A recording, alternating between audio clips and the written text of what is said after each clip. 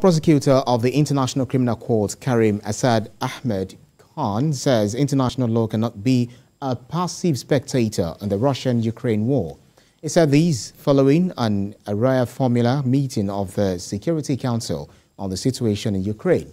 The ICC prosecutor said, quote, "This is not really a time for talking, it's a time for action," end of quote.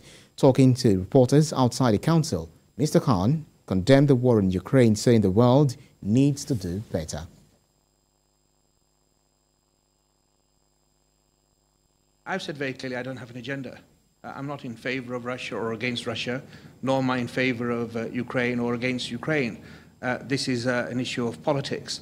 What we are in favor of, and it wasn't a soundbite, is that we are in favor of the law, which is in favor of humanity, which is to protect humanity. And so we will do our job. There's always different ways to try to get to the truth. And as long as we have the stamina, the strategic focus and the plan in place, there are always different options to try to get to the truth.